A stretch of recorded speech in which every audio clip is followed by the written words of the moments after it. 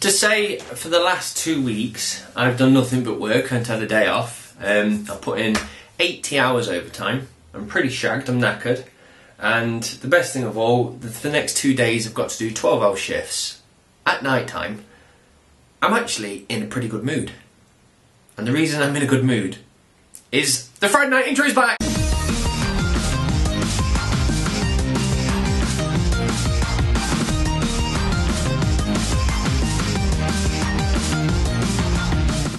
Yes, so it's back. I feel complete again. I really felt dirty doing the last few videos without it, so it's back again. And let's crack on with the Friday night rant drink. In fact, I just need to play it again.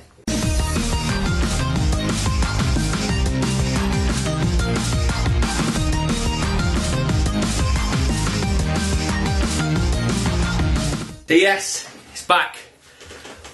Knackered now. So, first of all, I need to apologise that the Friday night drink has been delayed. We went to Co-op to get it. Found a nice brew as well. I was impressed by it, and then we couldn't have it. Jo got ID'd, and I said, "Don't worry, I'll pay for this." And she went, "No, because I know she's going to drink it, and she needs ID." So they turfed us away from Co-op for alcohol, which is awesome. So I've had to go with vodka and Coke, and as you can see, I've pre-drank some before the start of the Friday Night Rant, which I feel dirty. I like to taste something new and share my experience with you, which I can't do today, but nonetheless, lovely jubbly. Happy Movember to everybody. I've noticed there's a few people doing it. Martin, Game Link, Marcus is doing it as well. Marcus, you grow a moustache way too fast, mate. And yes, I'm thinking about doing it myself. So at the moment, I've got just a bit of stubble going on. I'm contemplating either shaving it into a tash, which Jo says I'm allowed to do, but then I turn into my old man. I look very much like my old man, so I don't want to do that because I know I'll get turfed out of the bed when I go to sleep at night. The alternative is a full beard, but beards and bald people don't kind of mix, so I might go with that. Or the alternative is handlebars. And I did grow handlebars once for a laugh at a party, and they looked awesome. I really liked them, and Jo absolutely hated them. So, yeah, first I'll put it to you then. What should I do? Tash, beard, or handlebars? So I'll leave that down to you, and if you all end up picking handlebars, then Jo has to lump it. So this week I wanted to touch upon something I've never spoke about before, and it's sound. And obviously, games, a major thing of games is obviously the graphics, the story, and the sound. And I never really touch upon sound. So, several things I wrote down this week I wanted to talk about, and I noticed it's all revolving around sound, so I'm going to have my little sound section. And the first thing I want to talk about is Battlefield 3. Now, I've played an hour of Battlefield just because of the amount of work I've been doing and overtime, so I've not put enough into it to actually say how good the game is, but so far I'm really enjoying it. But the thing I noticed that Battlefield, I've always thought had awesome sound, but things like Call of Duty, what I noticed is when you're playing like the offline mode or anything like that, when you're actually running down somewhere where all the gunshots are going off, if you pause for a second, you will hear the noises repeat, say, every 30 seconds or 45 seconds. A lot of the sounds are just on a loop to submerge you into the game. And that kind of disconnects me a bit because it's repetitive sound. And I've never really noticed it until I played Battlefield. And I was going along and you've got the normal background noise of traffic and things like that. And then I got into a gunfight and all the bullets are whizzing past, and it just sounded, the best way to describe it is it sounds like when you watch the news and they're going, "Oh, we're on the Syrian border," or something like that, and then a film, and all the noise and the cracks and stuff like that, all that kind of sounds that you hear in Battlefield. But the thing was most impressive for me is the lack of sound. Now, I went into a gunfight, I was shooting everybody, then I ducked behind a car. They couldn't see me, I couldn't see them, so they stopped shooting, and then it was quiet. And it was so frightening because if it was Call of Duty, it would have just gone boom, all different noises. But because no one was shooting, the sound stopped. And that just made me feel so involved in the game, and I was so frightened because I'm like, where's the shot going to come from? And then you just hear that one, and it's a sniper rifle. And I was just like, the sound in this game is absolutely immense, and I was really impressed by it. But going on sound, not just the sound effects, but the actual music in games. Obviously, some games get it right. So, first of all, Grand Theft Auto has always had a great soundtrack. The guys that they hire for Grand Theft Auto are absolutely awesome because the soundtracks are really, really good. Grand Theft Auto 5 trailer has obviously just come out this week, and as soon as you started playing that, the music played, and it was by a band called The Small Face, the actual music is. And it just sets the tone straight away. You're just like, yes. And you're just like, I'm going to enjoy this game. And they're really clever. It just if you watch that trailer without the sound, you wouldn't be as so submerged. And it is that sets the key. So, first of all, Grand Theft Auto's awesome sound, it's got to be said. But when I've been at work this week, I've just been playing some music in the background. And I've noticed if I play some, I don't know, I listen to absolutely everything. So if I had some particular song that was in your face, when I'm working, if I get to a complex part or something like that at work and I have to think for a second, then I stop the music because it kind of detracts, well not detracts, but it's harder to concentrate if something's going off all the time. And you're like, right, I don't want that. But then I put on Fable soundtrack. And I also put on Oblivion soundtrack. And I noticed, because I was doing a 12-hour shift, I had the entire thing looping, all like 12 tracks, over and over again for 12 hours, and I didn't really notice. And because that music just sits so perfectly in the background, I could do all my complex stuff at work and not all go, that's in your face, and it was perfect. And I was thinking that obviously that is the same with games. Every time I've played a game, it's always been fine because you just play it and go, cool. But if they got it wrong, it would kind of make you go, oh, that's annoying why I'm trying to read this, or something like that. So I've only just realised this week how important sound is to a game. And as well this week, this Skyrim, a video talking about the actual sound. So like I said, everything falls into sound. It came out this week, and I watched it, and it's just absolutely amazing because we all know the Elder Scrolls theme. It's an absolutely awesome theme, first of all. But it says what they wanted to do for Skyrim is they wanted to keep that, but they wanted to have it sung by like Vikings. So they was like, right, that's fine, we can do that. But the obviously Vikings got to sing lyrics, and they didn't know what lyrics to do. So they went to a guy and says, listen, right, we want you to not only take the theme music, we want you to apply lyrics to it. But to complicate things, we want the lyrics in dragon voice.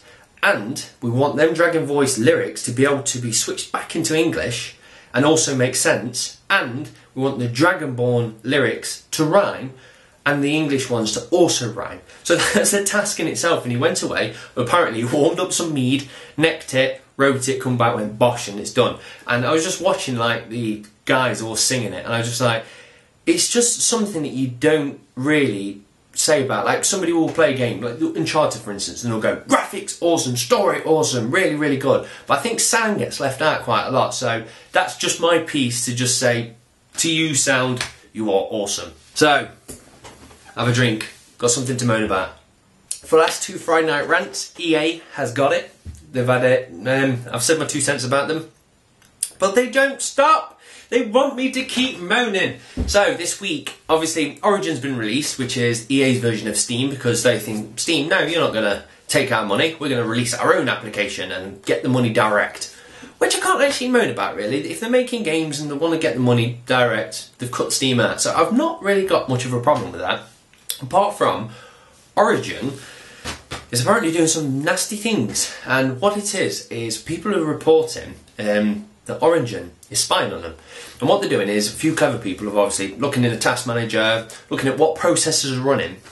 And Origin's not just looking inside the game folders, it's looking in other folders. So somebody took a screenshot of an actual showing that Origin was looking in a financial document, which is a bit weird. EA's turned around and says, no, we're not doing such things. But there is screenshots out there showing that Origin is activating different things. So people are questioning now, what are they actually looking for? They're trying to look at what your financial records are they trying to look at anything? And obviously it sounds over the top and it might not be true.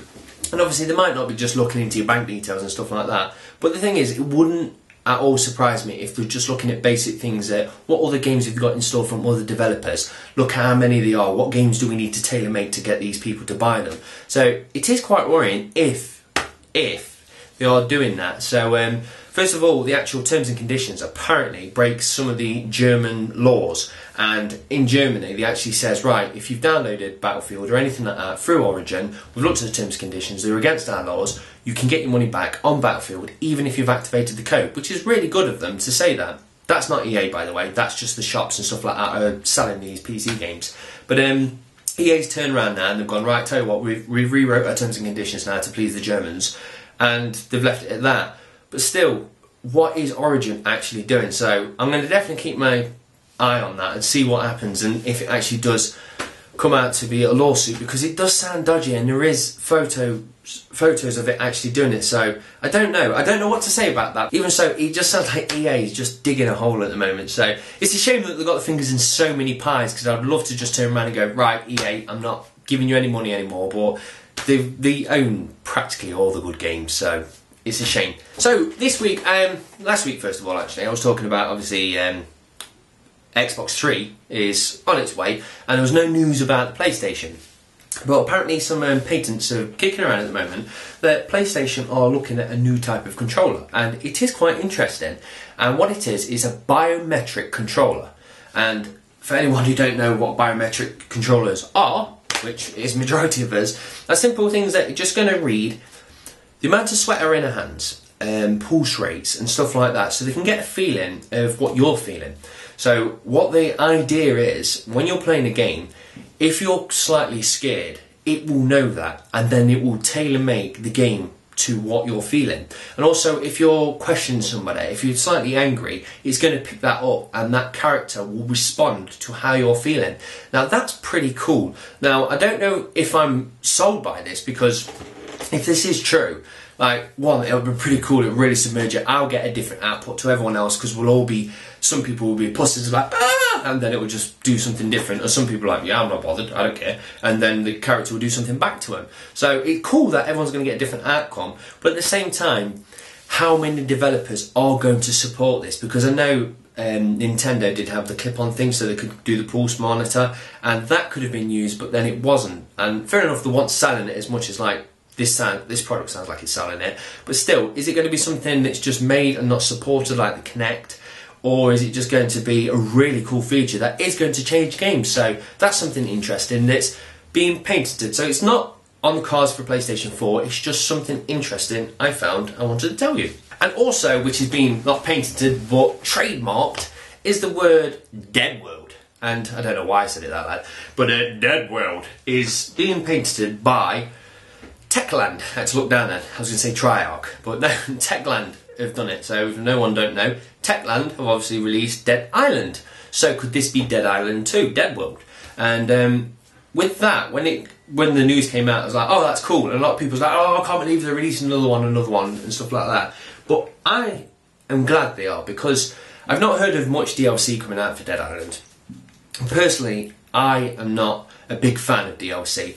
I much prefer them to release the game and then start working on the next one. And I don't want them to release it straight away. I don't want it to be like a Call of Duty or the other first-person shooters or FIFA or anything like that. I don't want one every year. But like, decent games take about 4 years to create. So if I play a decent game, I'm excited if I know they're already working on the next one. Because I know I've got 4 years until it turns up, and then when it comes, it's all going to be new. So I've got no problem if they're working on one straight away, provided it's 4 years away.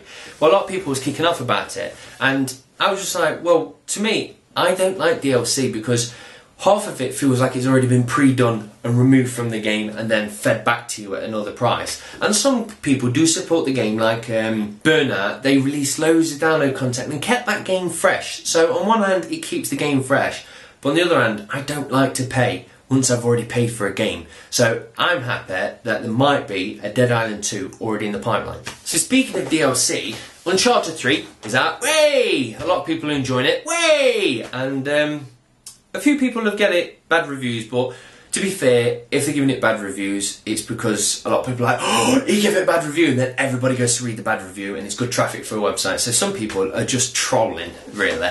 But on the other hand, some people might be giving it bad reviews, and that's fine, but not many people are. I've got something bad to say about it, and what that is I've not played it yet, so when I play it, I know I'm going to enjoy it. The game's going to be absolutely awesome, but there is one problem, and that was a lot of people got the game early. So obviously they chucked it into the console, started playing in story mode, and that went fine. But it was clever. What they decided to do, Naughty Dog did, was not have the servers running, so you couldn't get online, you couldn't play multiplayer. So therefore, no one could actually play it before the actual release date came along, which is fine. But a lot of people went in and was looking at the characters, and they've got different clothes and different items, and they're all coming soon, download content. But when they actually looked at the items, they're there. Well, if the server's turned off, theoretically, you shouldn't be able to connect to see this artwork, these skins of such, but they're there, so therefore they're on the disc. So the game's going to be awesome, don't get me wrong, I can't wait to play it, but they've done that thing where they've created something, they've stuck it on the disc, you've brought it, then you've got to pay to take something out of something you've just purchased. So that's the only one thing I can say about it, you know what I mean? The game looks awesome, so that's just one thing I wanted to bring up, because if anyone does it, I'll pull them up on it, because I absolutely hate it. So, to finish this off then, I just want to talk about the Grand Theft Auto 5 trailer, and it looks absolutely awesome. But the cool thing was, it looks like it's, I just like the entire setting of it, and there's lots of rumours going around saying you could be Tommy Vercetti and all these different things, and if you wore that, it's going to be awesome. So I just like the buzz is kicked off and everyone's guessing what's this and what's that and what's this. But somebody noticed there was a dog, and most people are like, oh, it's only a dog.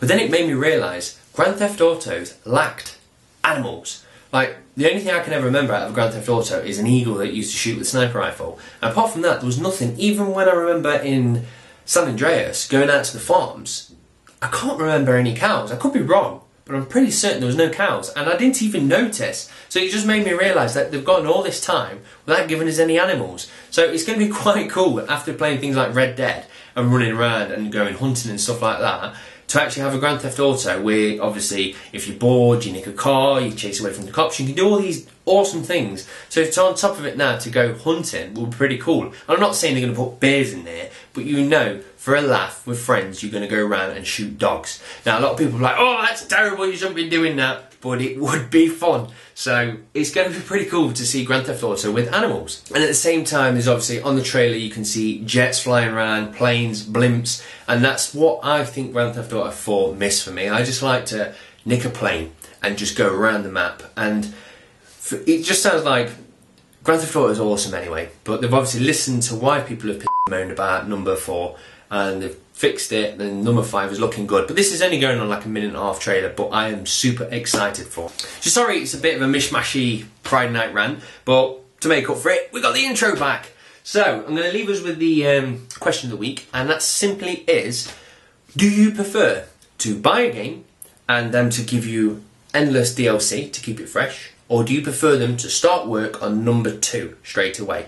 So, what do you want, DLC or another game? And that's it, guys. So, thank you very much. Happy Movember, and don't forget, handlebars, full tash, which is not a tash, that's a full beard, or a tash. So, let me know in the comments, and happy November. Movember. I messed that line up. Cheers, guys. Thanks a lot.